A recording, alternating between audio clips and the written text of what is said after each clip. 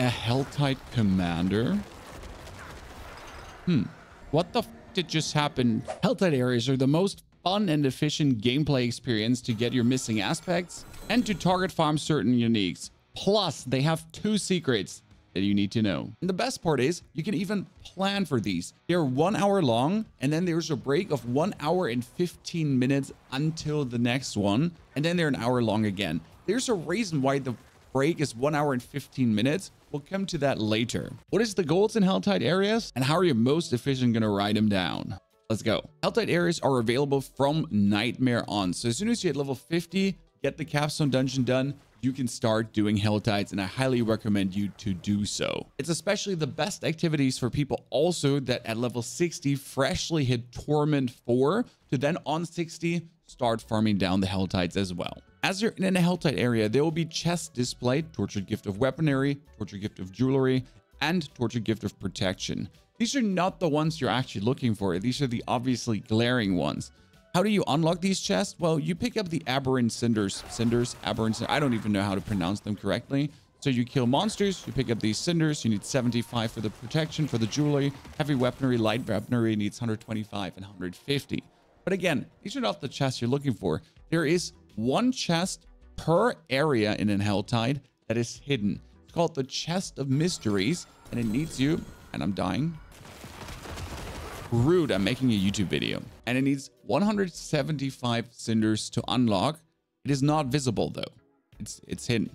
But there's a website called d4planner.io, and I use that for my altars of Lilith, waypoints, all these shenanigans to display dungeons and other stuff.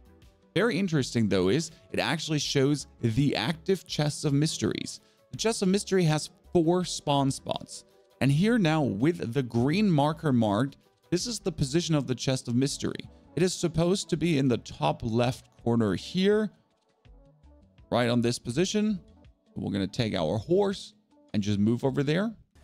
And as we're here, you can see there's no chest of mysteries. But as you get closer, it pops up. And that's the thing with the chest of mysteries, the Tortured Gift of Mysteries. You got to get close to it to actually see it on your map.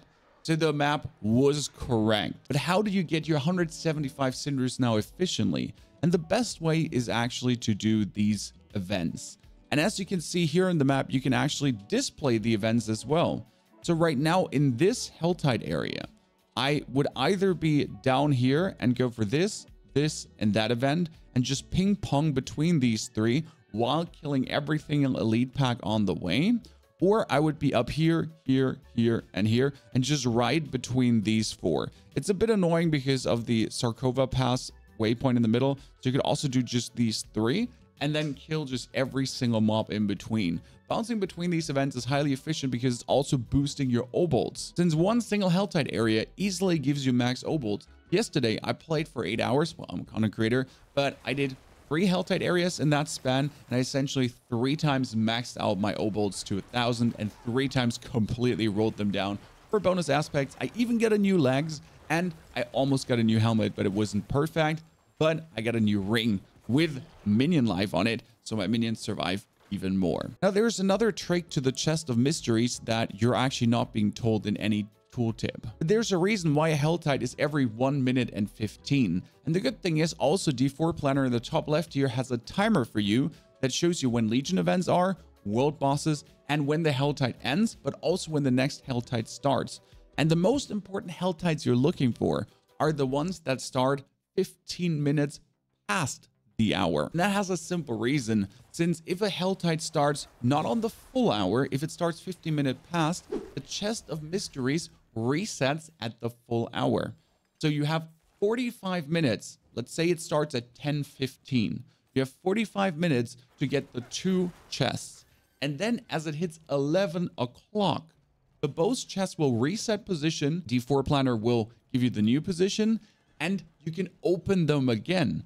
So potentially in this Helltide, you can get 4 chests of mysteries, and they have 6, 7 ancestral items in them. It's absolutely insane. And that's not all. There is Helltide areas that actually have 3 zones instead of 2 zones. So potentially you could get 6 chests of mysteries there, just boosting your equipment up like there's no tomorrow.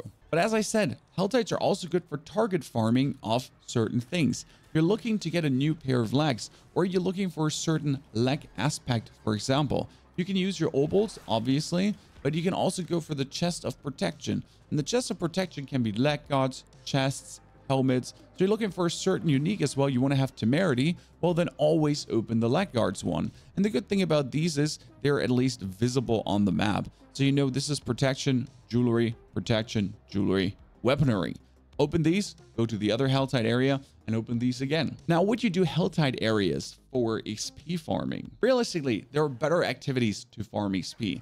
That being said, Helltide areas are just fun. You go back to regions that you might have abandoned and never been in a while since you've gone through in the campaign, and you actually meet other players. Yes, it does feel like an MMO. They're going to be there, they're going to be running around, and you're actually going to be able to interact with them as well because they want to help you, you want to help them, you get bonus XP as they're close to you.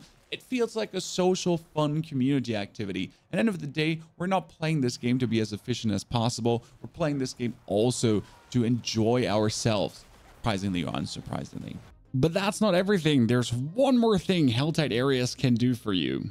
And I almost forgot mentioning that. I'm sorry. There's also materials you can gain. And these are extremely important because they're going to steal all your money from you. The first kind is called Fiend Roses. And the second one is Forgotten Souls. They're used to reroll stats on items. And, well, might only cost one of them each to reroll. And by the way, on rare items, it's only Forgotten Souls and not Fiend Roses. But still, you're going to burn through them like crazy. But they're not only for rerolling affixes. You also need them for the final weapon upgrade. And yes, did I just click 5 times on this just to show you what it costs? Yes. You would need 6 Forgotten Souls to actually bring this up to the 5th upgrade. And now I'm just going to be selling that one and wasting my resources. Same goes for jewelry and rings. They need that as well. And there's 2 activities you really want to do for materials. Again, Chest of Mysteries yields a lot of them. And the normal chest can drop them as well. But there's one opponent you'll randomly meet throughout the Helltide area that actually has a lot in his butt. And he might be the most annoying thing to kill, but that's the Helltide Assassin. He kind of roams around the map and has a buttload of HP, but a lot of players are always going to be ganking up on him because he does drop these materials.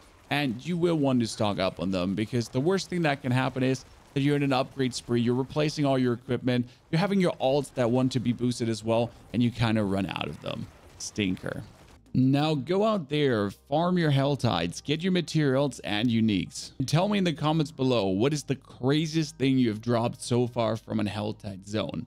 If you're also interested in the ultimate Necromancer guide that takes you from level 1 to 100, I got that video that covers every single aspect. Thanks for supporting my content here with Diablo so far. I'm new to the ARPG community, and I appreciate all of you being here.